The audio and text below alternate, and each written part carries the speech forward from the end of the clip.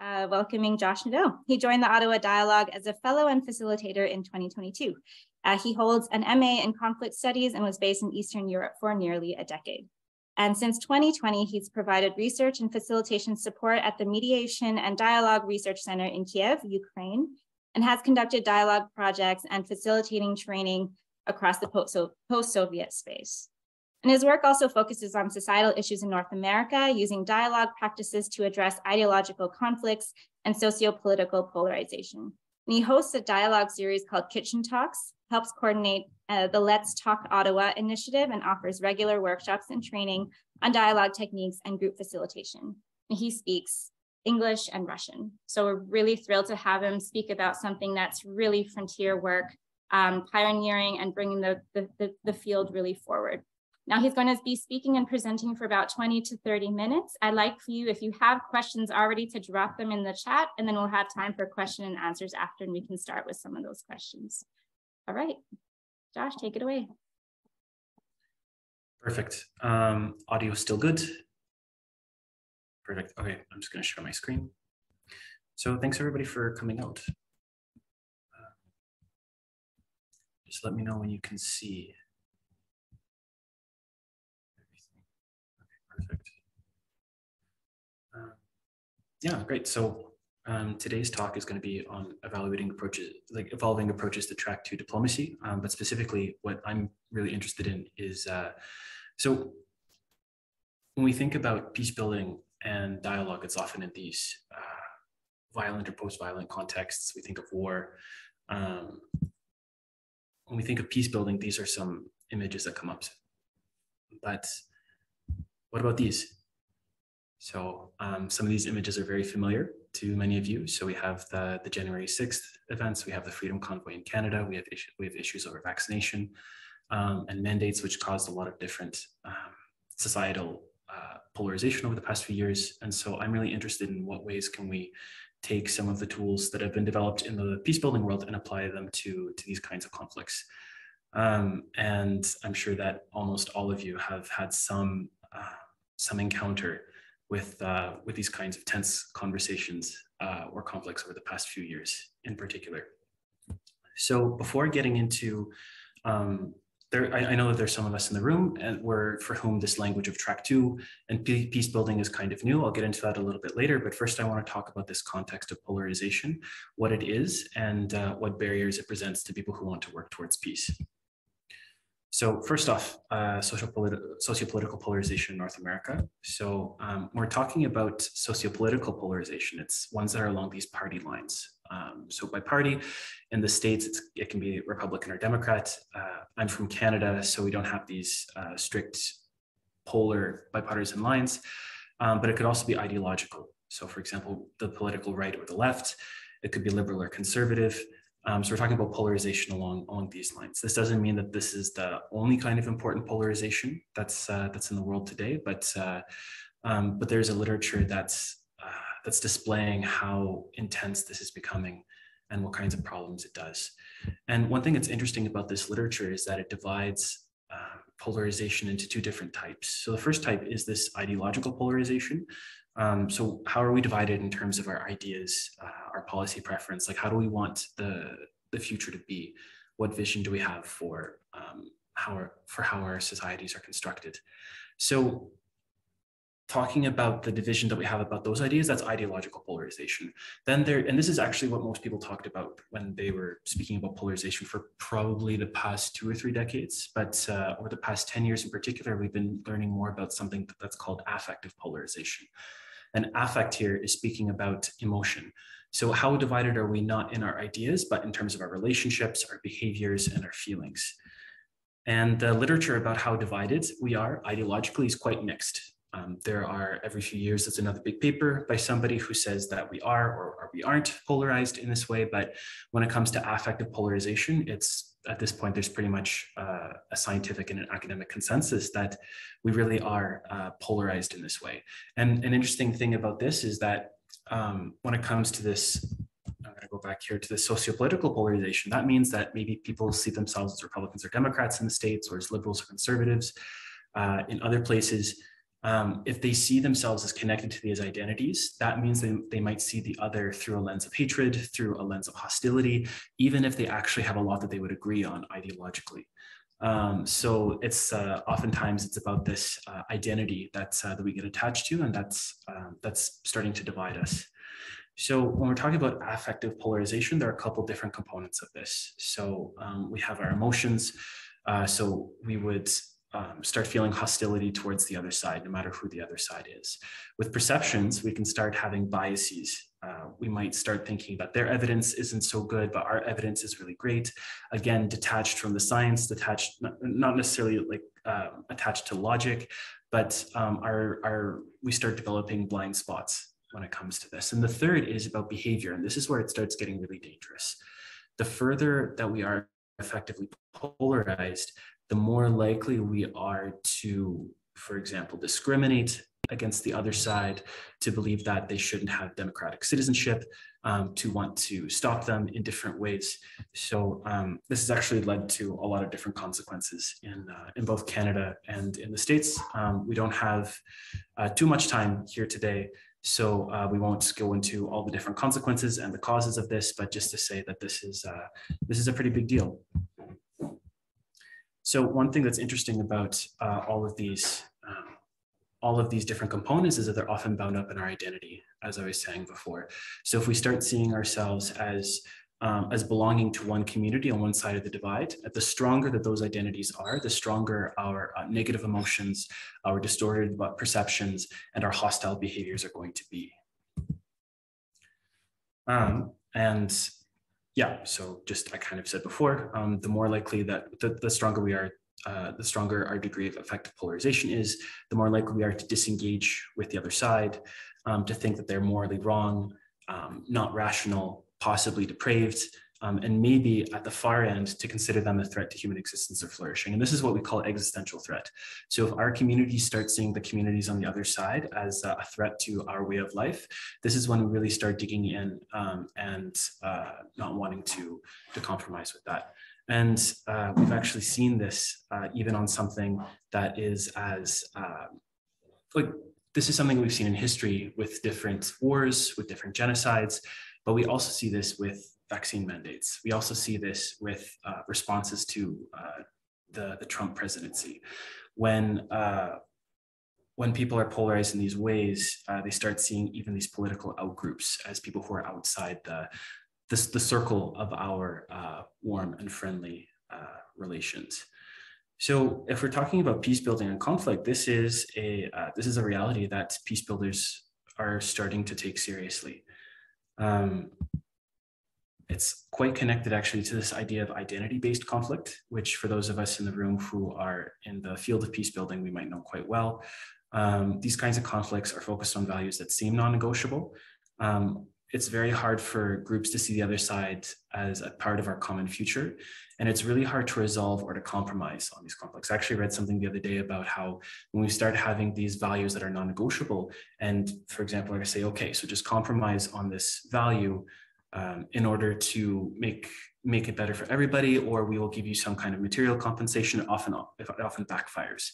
So people that are asked to compromise on these values really don't want to, unless there's some kind of symbolic compensation. So recognizing their narratives, doing some kind of symbolic gesture of goodwill. These are things that can help grease the wheels in these identity conflicts, but these more traditional bargaining techniques aren't really going to work. And this is going to be the same with conflicts over vaccines or about public health, or these other polarized conflicts over race, religion, gender, things like this. And some other interesting facts. Did you know that ideological markers in the United States and other countries in the global north are starting to become the most significant cleavage? When I say cleavage, I don't mean that it has the biggest consequences. So obviously, especially in North America, people think about race and the consequences of race or racial discrimination, and there's lots of debate over what the numbers are for that. But this doesn't mean that ideological polarization is more consequential, just that the average person is more likely to hate somebody on the opposite camp, often because these hatreds aren't, there's no taboo about them. We're not we're not trained to reject them in the same way that we are racism or sexism or things like this.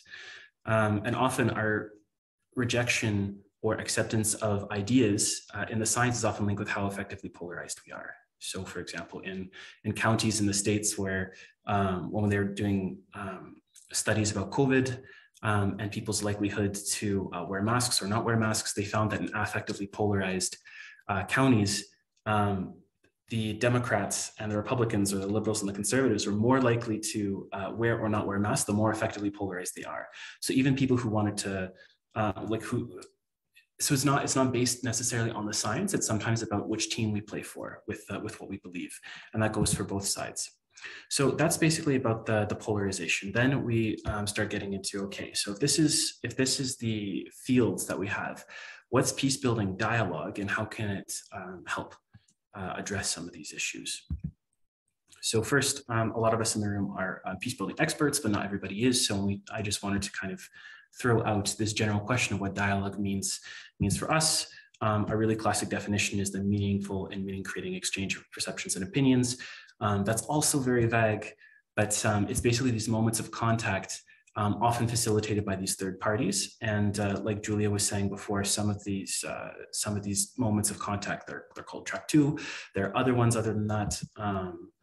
There's, skip ahead.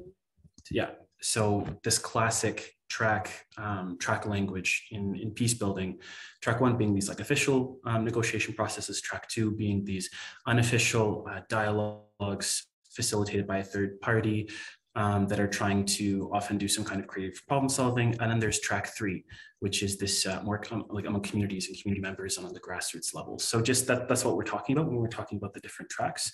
But this is what we think about when we talk about peace building dialogue. What track are we having our dialogue on? And this isn't the only way to think about what kinds of dialogues we have. There's also multitrack and other frameworks. But this is Ottawa Dialogue is specializing in track 2, but we're also interested in saying, okay, so for example, what room is there to do track 3 dialogues in the same way?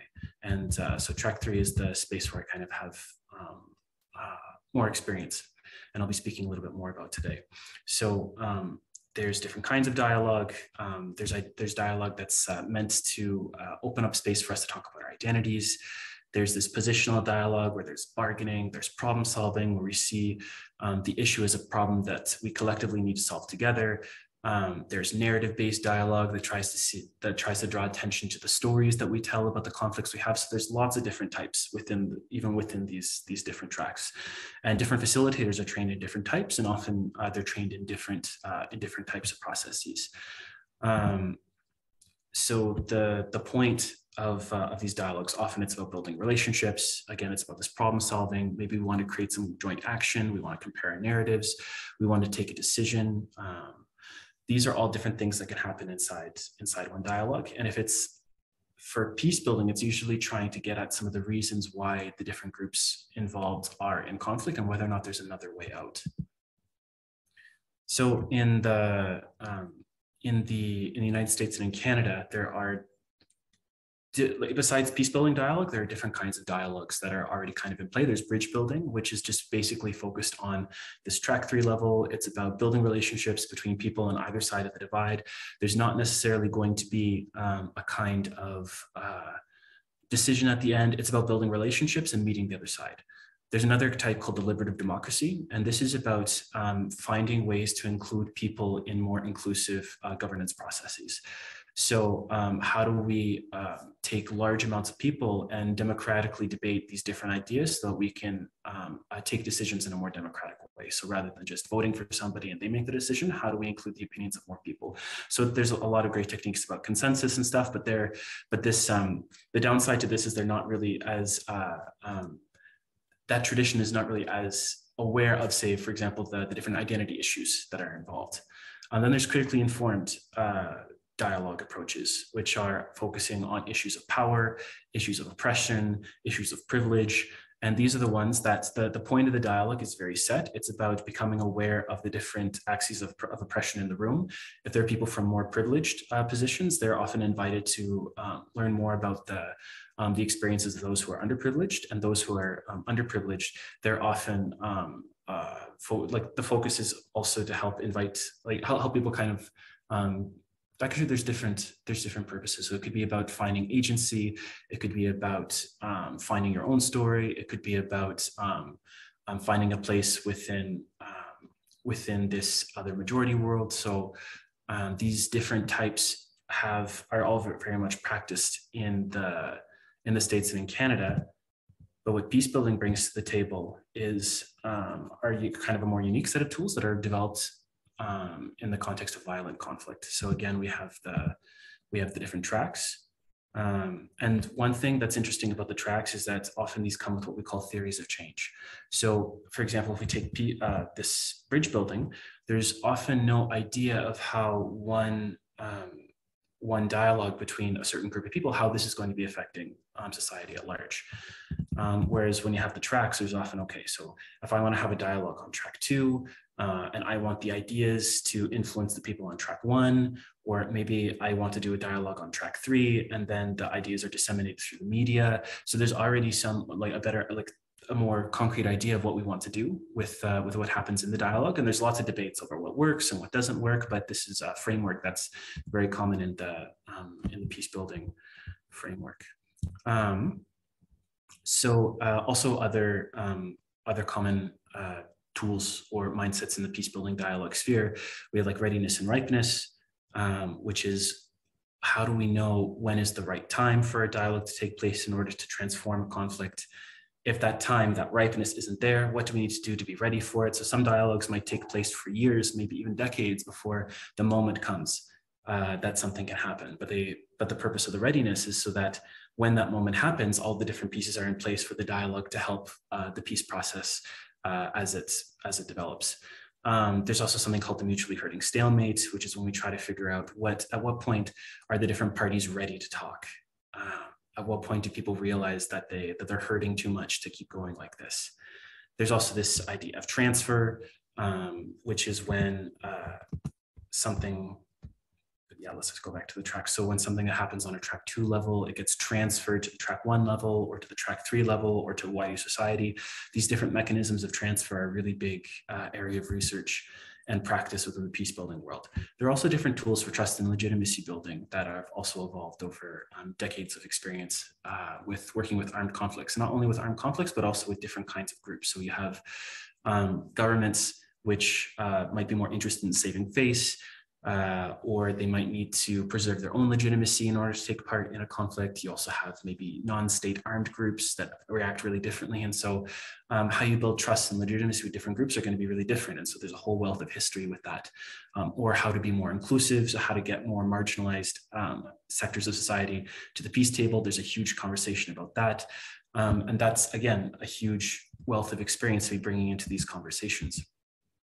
So dialogue and polarized identities, how do we kind of bring these together? So actually, looking at the time, I might skip some of this stuff, but we'll just kind of go very briefly. So some of the barriers to using dialogue in this socio-polarized context, we have these, there's this trend that's called social sorting, which is when all these different social groups, religious, racial, class, occupation, there's a certain kind of polarization where those groups start becoming more and more likely to be attached to one or two of these big liberal conservative mega identities. This is something that's been observed for a long time in the States, and it's starting to happen in Canada. So if you take your different identity group, those groups are more likely to be part of one or the other, and that creates these increasingly homogenous mega groups that kind of increase this affective polarization. there's also this desire to delegitimize the other side. So engaging with them is bad, engaging with them is unjust, and so we can't do that. There's this suspicion of neutrality, especially when we're becoming aware of different issues of justice or oppression or different dynamics like this, to try to bring people together for these neutral processes. And oftentimes there's a certain kind of facilitator and peace building practitioner that really speaks about neutrality quite a bit, and some people are very suspicious of that.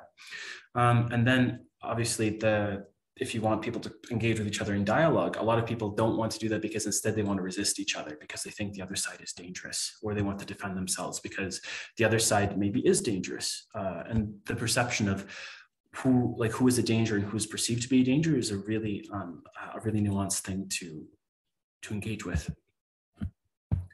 So that's one aspect of it. And so there's all these different kinds of resistance, and it's really important for us to realize that all these resistances aren't just a barrier. I know some facilitators who, when they see these different dynamics, they're like, oh, these are actually just problems that we have to resolve. These are barriers that we have to overcome in order to have the dialogue that we know that people need to have. I would claim that the resistance isn't a barrier. These are expressions of people's lived experiences, and they have to be taken seriously for what they are. And there's different dialogue approaches that say, you know what, if people don't want to, there are other things that you can do. So you can have dialogues inside groups that aren't ready to dialogue with each other.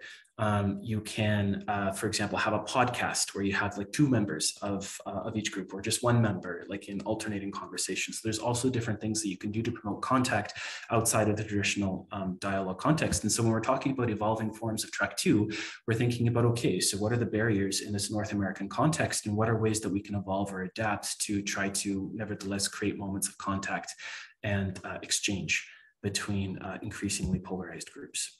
So then there's,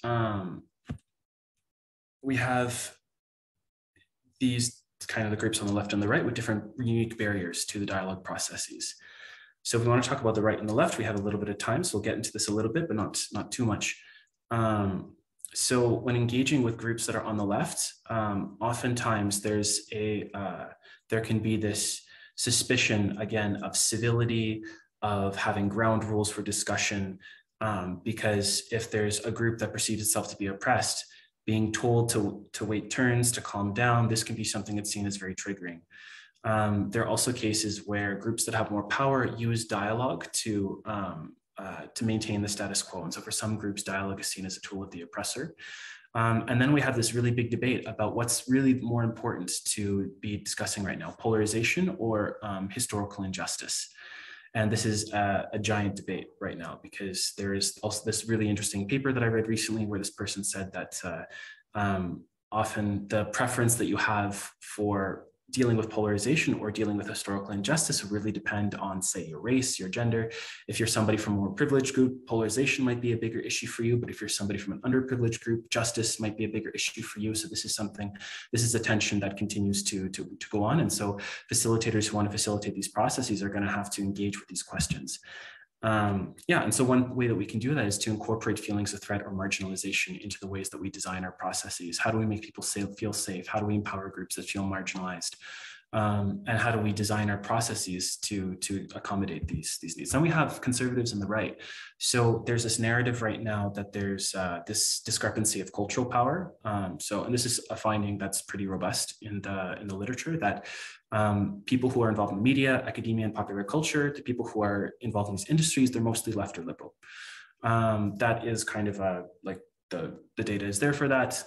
Whether or not that influences what they do is another question, but for many conservatives, this is something that seems suspect, and they feel that that some of these structures are biased against them.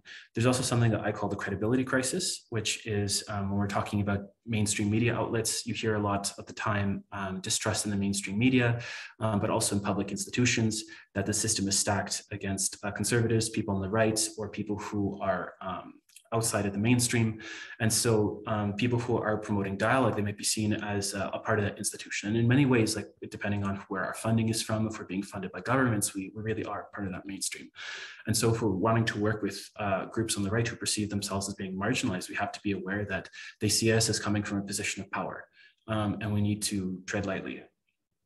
Then there's the peace building liberal asymmetry, which is often also in peace building, there's a lot more liberal and leftist theory and understandings of power or privilege, and that we may need to grade our language when we're speaking to communities we work with on the right.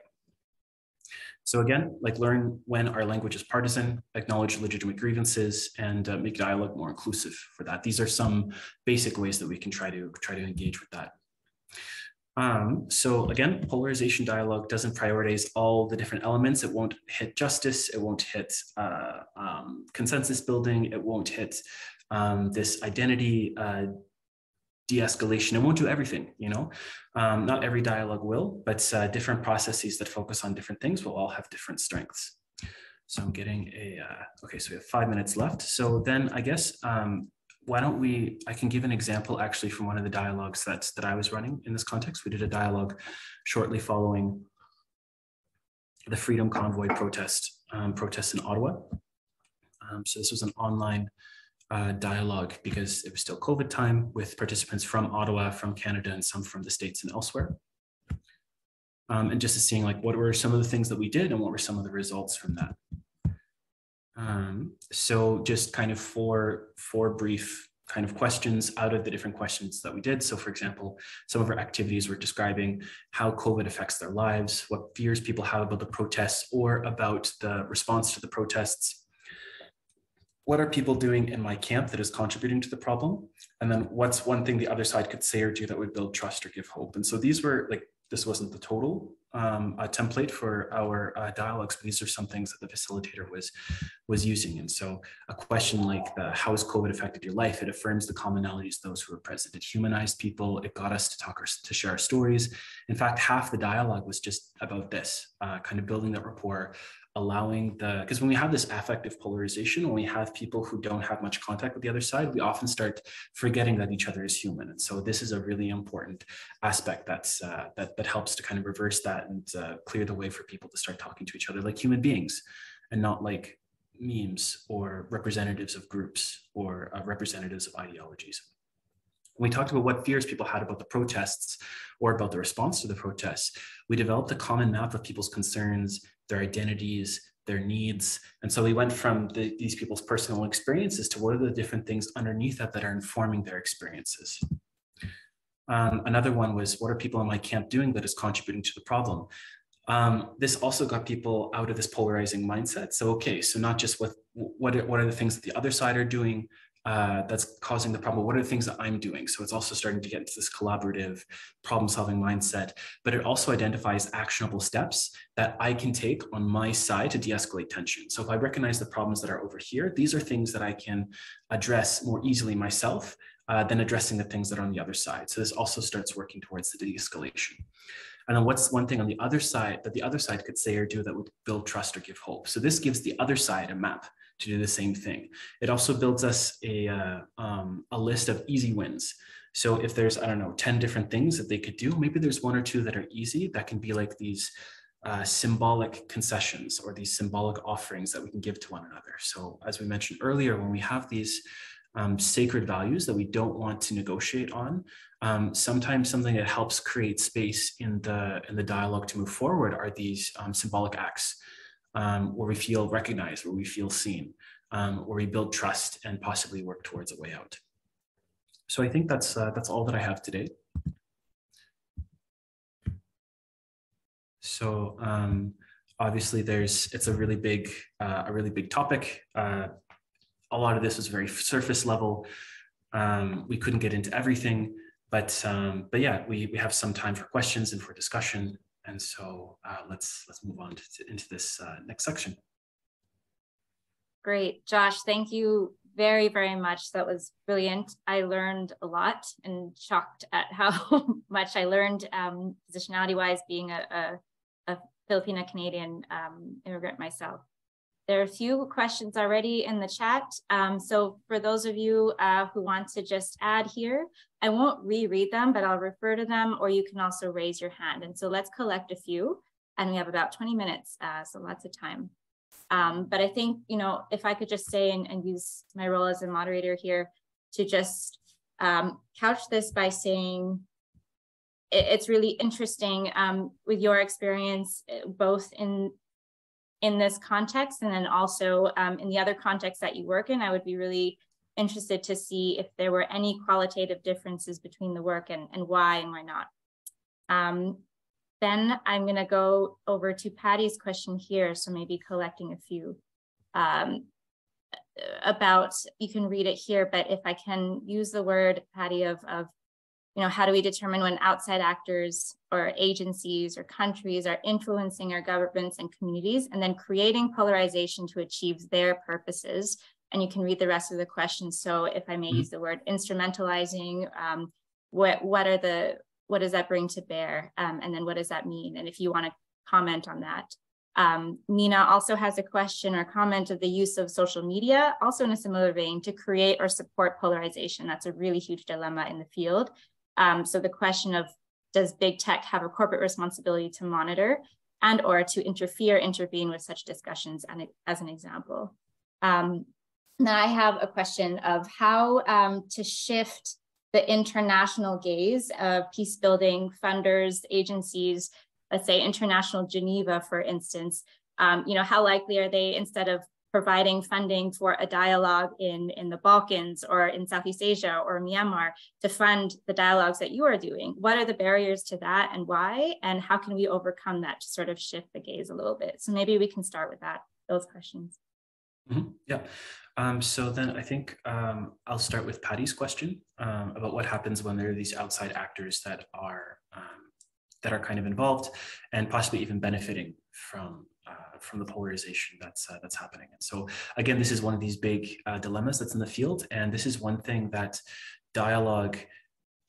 So if people's polarization are downstream from political leaders or well-funded groups who are doing different things, it's very hard to compete with that, first off. And we have to recognize the difficulty in that. There's also, the way that I also see it is those actors are there and they're giving the spark, but the base level of polarization is the tinder for that flame. This is an idea that I'm still kind of exploring, and so just take it with a grain of salt. And so for me, I think that one thing that we can do as dialogue practitioners is start working with this polarization before those sparks happen, so that we can already alleviate this effective polarization. Because if we're in a space where we're already at each other's throats, then it just takes something like that for people to light that fire. And so this is part of what we call readiness in peace building, and especially in track 2. What do we need to do in communities ahead of time to build connections with the other side, to see each other as human, before these crises happen? Obviously, this also kind of connects to what Julia was asking about funding and how do we legitimize this kind of work. A lot of people want to fund the crisis. So the other context where I'm working in right now is Ukraine and Russia. And a lot of people want to fund the big thing that's in the news right now. It's a lot harder to fund these readiness projects, when really, if we funded more of these readiness projects ahead of time, we might not have these giant issues. So even if we take about the Freedom Convoy, there are lots of people that would happened in Canada in January, February last year. A lot of people were very upset about what happened or about the response to what happened, but these were all issues that were growing for a very long time. And so for me, I'm interested in what dialogues can we have to address those resentments and to resent those grievances before something like that happens. Because once the spark happens, the escalation keeps going, and then it's much harder to get back down to earth. And so also, Patty, you mentioned about like in-your-face ideologies. And I think one of the best ways to counter the dehumanizing aspect of ideology is face-to-face contact and realizing that the other person has a story and focus on personal experience. So those are just some ideas. We can't really get into all of that too much right now. But that's one. Like, how do we reduce the tinder? And also, how do we focus on the human and humanizing aspect of the work that we can do to resist this dehumanization and the simplification of the other side to talking points that we then have to dominate or control or what have you. So then this also kind of goes towards Mina's question about social media. Again, social media is one of these huge outside factors. And so maybe there's some there's some regulation that needs to happen. I also just have to say that I was caught up in this at one point because we were doing an online dialogue through our Kitchen Talks platform. We were doing one about conspiracy theories or things that are perceived to be conspiracy theories, and particularly about QAnon. And Facebook thought that my description of QAnon was supportive QAnon, and it deleted my account. So I lost all of my stuff. And so like, this is a consequence of working in the social media field, you know? So it's like, it would be, I really don't have an answer to it, but I feel this question quite a bit. I think though that there are some ways to leverage social media. For example, this is like, I've talked to Laura and Julie about this before, but about, for example, podcasts. And there are different podcasts right now. There's some that are super polarizing, but there are some that are really kind of, the host is almost more of a facilitator, where they're kind of drawing out the human story. They're speaking for 2 or 3 hours.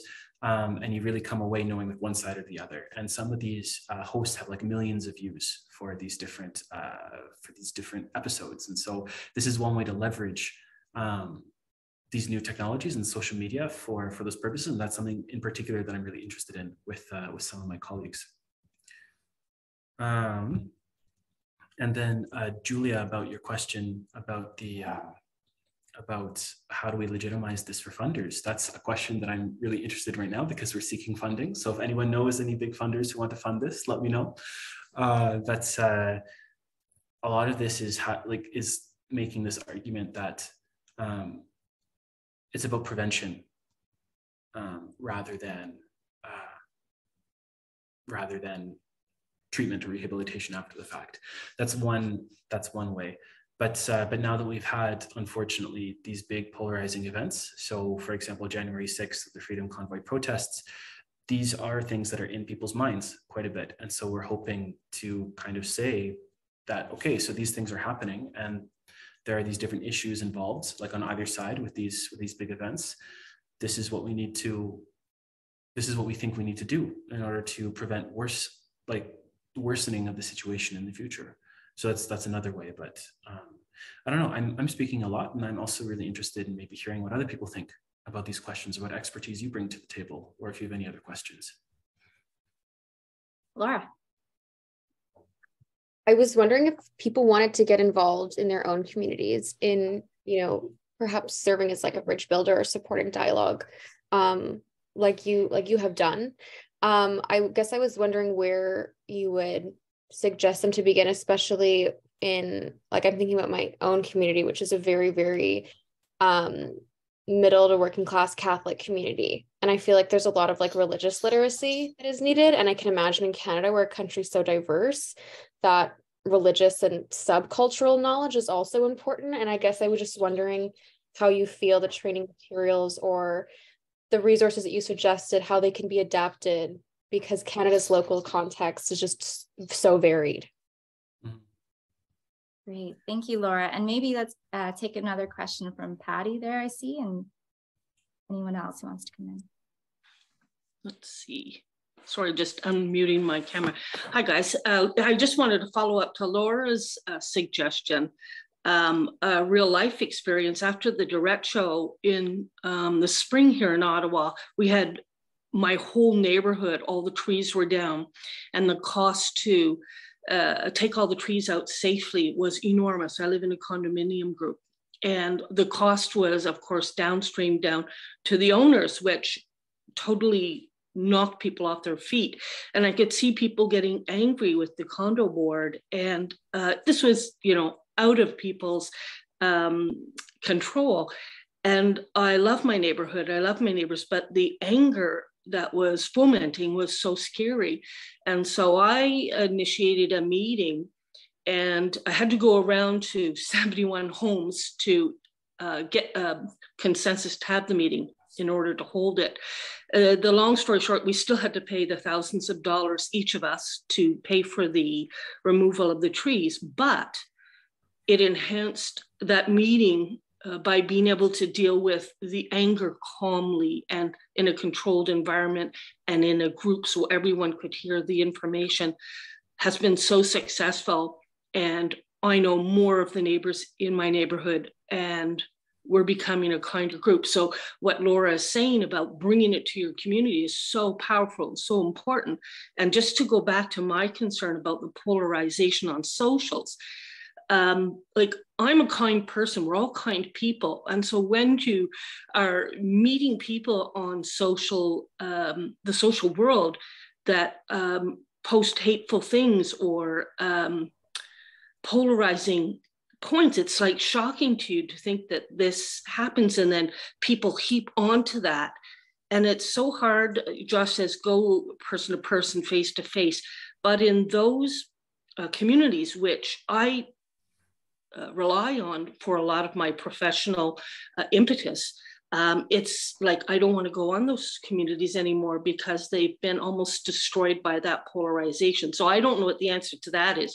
Do I just go and present a calm alternative or my own personal perspective, like that idea of bringing people closer together by hearing your humanity? And so anyways, I'll leave it there. I jumped in with two major issues, but thank you, Laura, for bringing it back to the community, because that's where we need to start, is people around us. So that was mine.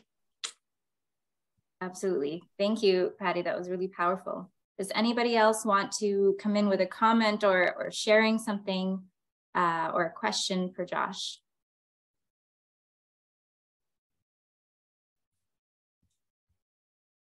All right. So let's maybe tackle those questions. Although I see Lena making herself visible. Do you want to jump in? Yeah, I just was typing, but maybe it's easier to just to say, you know, like this conversation about the convoy and you know, like importance of face-to-face interaction got me thinking about how the COVID impacted actually. So convoy is actually a result of this, you know, the health regulations related to COVID, because we had to actually live in so-called social isolation, which actually was kind of like a physical isolation. But at the same time, even though you had connections through the social media, you know, Facebook and so on, it's not the same like you have connections face-to-face with people, right?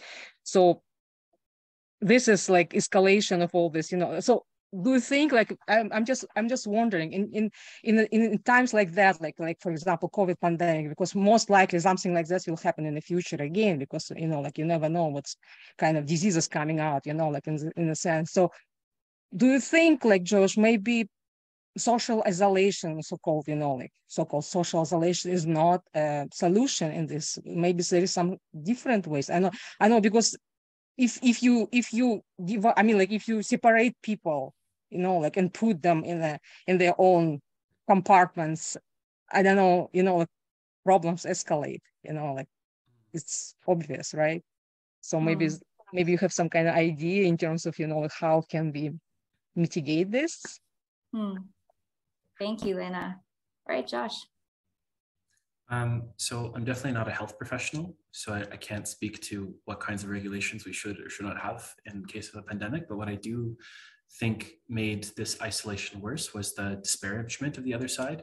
So we saw this especially where there was a mainstream consensus about vaccinations, about masks, about mandates, and people who were on the other side, they weren't just you know, told to get in line. A lot of them were on an identity basis disparaged, just mocked, told that they were stupid for having certain concerns, and some of these concerns are very legitimate. And I think so the moment where we start getting into delegitimization of the other side in order to achieve certain goals, like I think that also just, if there's already social isolation or like our resources are depleted, that's just going to be like, that's just going to explode, right? Now that we're kind of out of it, there's a bit more, like, for example, we see these shifting things where first, especially when this comes to social media, like sometimes it's good that social media, the companies try to regulate misinformation, right? But sometimes they regulate things as misinformation that might actually be a legitimate point of view. So for example, talking about the origins of COVID, first was forbidden on Facebook and then it was allowed. Even speaking about certain issues might get you flagged. So like those kinds of, those dynamics shrink the ground for, like, reduce the ground for nuance, for conversation, for things like this. And that also kind of creates more social isolation that way, because if people don't feel like they can speak or they can engage in this way, like this can be problematic. But then we have to realize that there's two values here, you know, like this, how do we protect and how do we also stay sane? And so it's these value judgments that are like super hard to regulate. But I think, again, one thing that we know for sure is when we start disparaging the other side or delegitimizing them, this is when we start into this like really awful cycle. Maybe now that we have space where we're kind of looking more critically at some of our mandates, it might be good if we discover that there was something that was done too much. If the mainstream institutions that regulated that in that way, if there would be some kind of symbolic recognition. For example, if people realize that, oh, we shouldn't have done this, maybe if there was some kind of apology or some kind of, we recognize you. That's really hard to do in a polarized context, but that might be something that also kind of de-escalates things after the fact. And unfortunately, a lot of things were done, and maybe all we have left is to try to mitigate some of those impacts. But those are things that from this kind of dialogue polarization sphere can contribute to that, which doesn't really answer your question about should we not isolate people or not, but these are things that make people feel more isolated, and we can address those. I don't know, did other people have comments about that? Everyone lived through the pandemic, you know? I think that there are lots of stories here.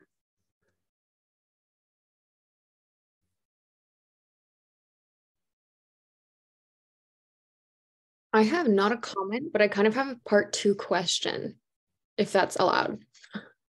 Go for it. I was wondering if you could kind of give your thoughts on like the question of emotional labor, because like when I was working, for example, my background prior to Ottawa Dialogue was I was working in reproductive health space, which is really, it's a service space, but it is also a highly politicized space, of course. And a lot of my colleagues, you know, when questions would be posed to them about, it's also a highly racialized space, who got access to reproductive care, who is forced to receive reproductive care they don't want, like sterilization, or reproductive operations and things. And a lot of my colleagues that were Indigenous or BIPOC, when they were asked questions, they essentially felt that there was a stronger burden on them to explain certain things about the reproductive space, or even if they were asked the same questions, the nature was the context and the history of the procedures that we were talking about were a lot more emotionally burdening to them.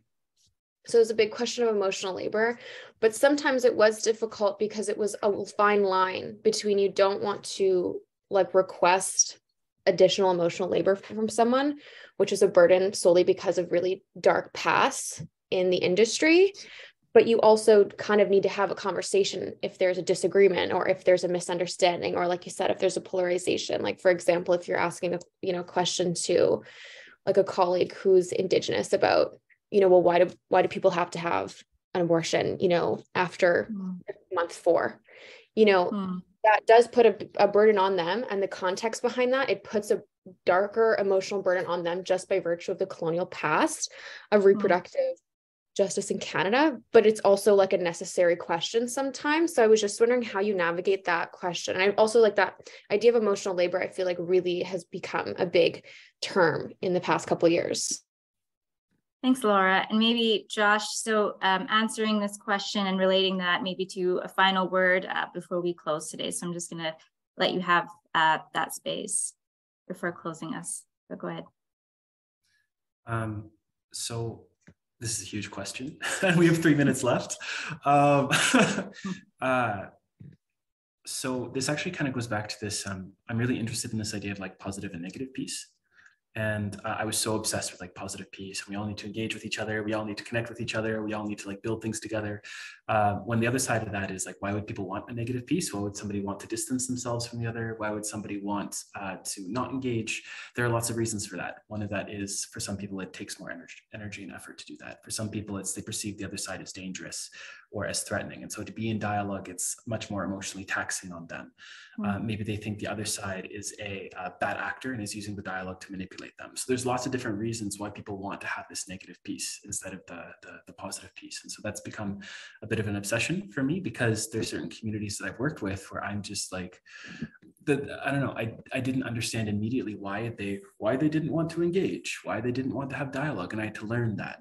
But unfortunately, part of the learning process is me asking them a lot of questions. Maybe they don't want to answer a lot of those questions because it's exhausting. And I think coming from there, like,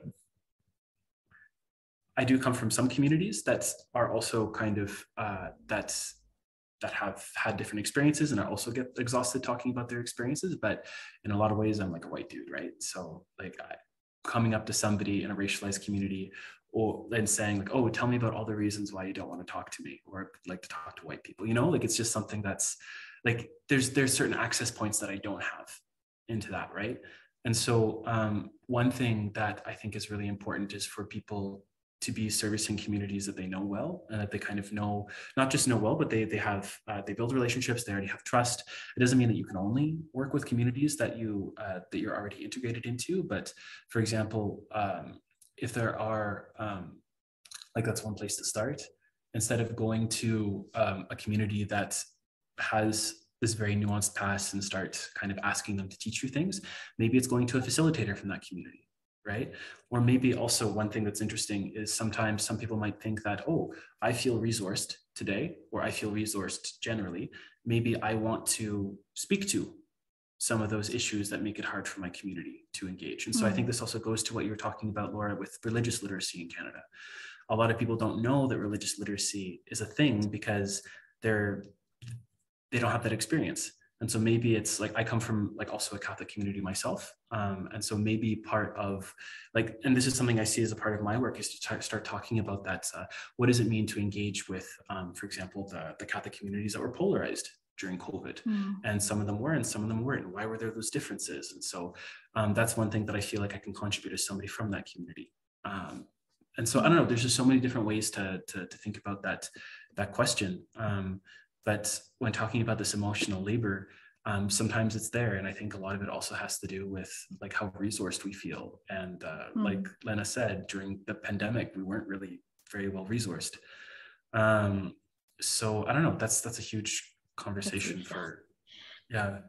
So it's a huge conversation. Yes. And we are just at the beginning of it. And I really think that your work is really bringing us in a new direction.